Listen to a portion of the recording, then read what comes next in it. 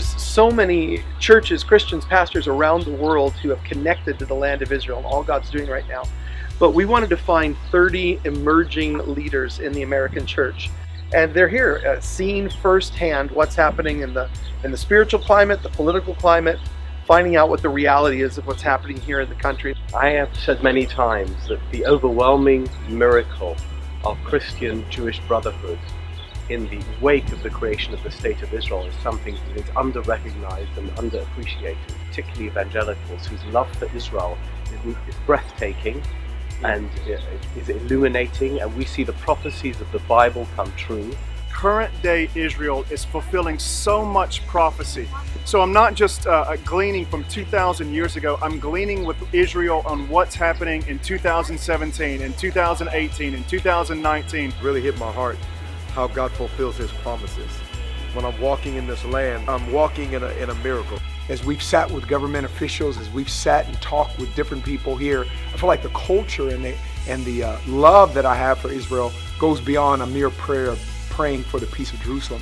I think the amazing thing has been to see, quite honestly, how the media, the mainstream media, is telling one story, but when you are here on the ground, the reality is very, very different. Many probably like myself, so much information we just didn't know, didn't have, and not having information sometimes can lead to ignorance about situations. And when you see it in person, it's challenging to maybe some of the narrative that we've heard throughout our lifetime.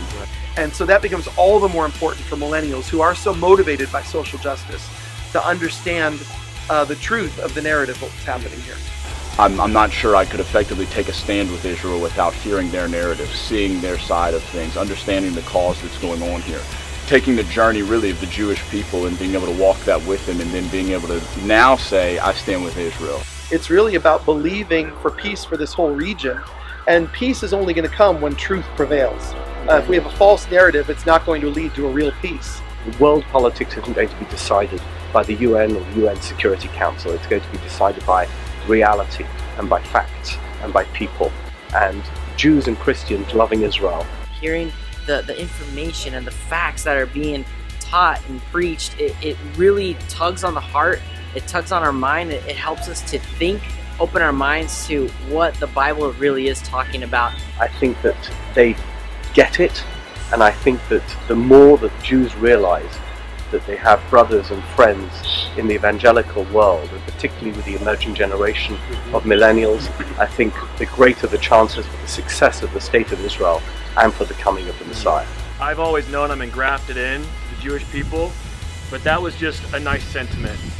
You actually have to do something about it. Wow. I don't think I'll ever preach the same way again. I don't think I'll ever read God's Word the same way again. I really see and understand and have a value now for the Jewish foundation of Christian faith. There's a mark in the sand in terms of my ministry and my life of a before Israel trip and an after Israel trip. Lovers of Israel, lovers of Jews, we are here to we stretch out our hand of brotherhood to you, and we know that you stretch it out to us. We'd like to take that and make it grow and make it bigger and better.